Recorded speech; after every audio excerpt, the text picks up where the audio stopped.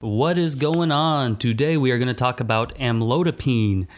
Okay, amlodipine's trade name is Norvasc.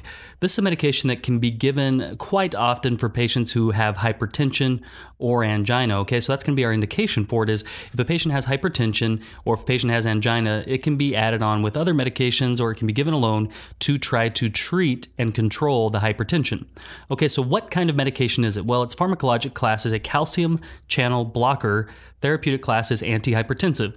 So just by saying that alone, you ought to have this really figured out. So amlodipine, so the PINE, there's multiple calcium channel blockers that are the end of the PINE, okay? So when you see PINE on several medications, that's going to be an indication of it being a calcium channel blocker.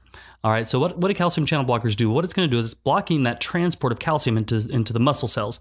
And what that does is it inhibits excitation and contraction. And so, you know, our vessels are lined with muscle. And so if we block the calcium, the transport of calcium into those muscle cells, we're inhibiting that contraction, okay? So we're not allowing the vessels to contract and to squeeze, and that's going to cause the vasodilation, or it's going to inhibit the vasoconstriction, and that's going to help to control the hypertension, okay?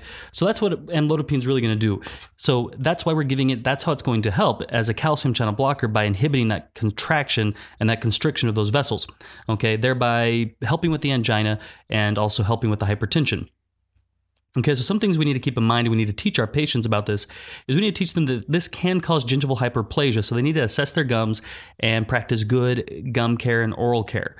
Grapefruit juice may increase the drug level. So like many medications, once a patient gets older and they start taking multiple medications, it's a really good idea that they just not drink grapefruit juice because it's going to really interact with many medications. And so instead of even trying to keep it straight or to teach your patients which medications interact with grapefruit juice, it's a good idea just to tell them not to take it at all.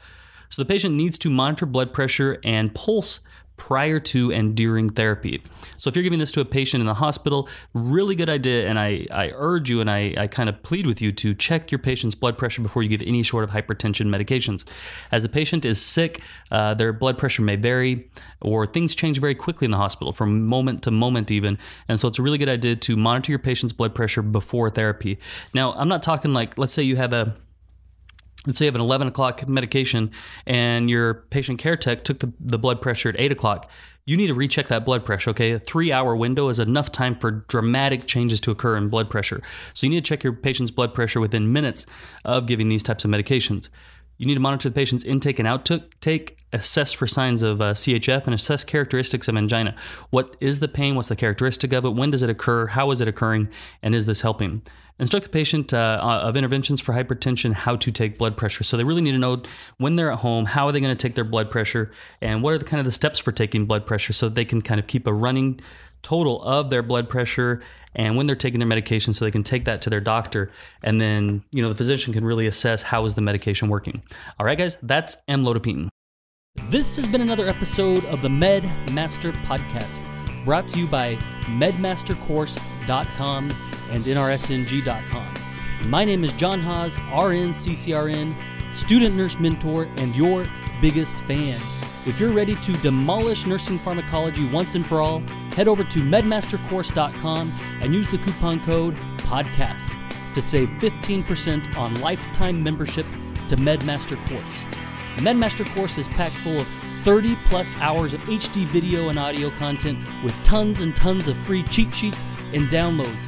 Demolish nursing pharmacology, never guess a med again. Go to medmastercourse.com, coupon code PODCAST. You guys know what time it is now. Go out and do something great. Happy nursing.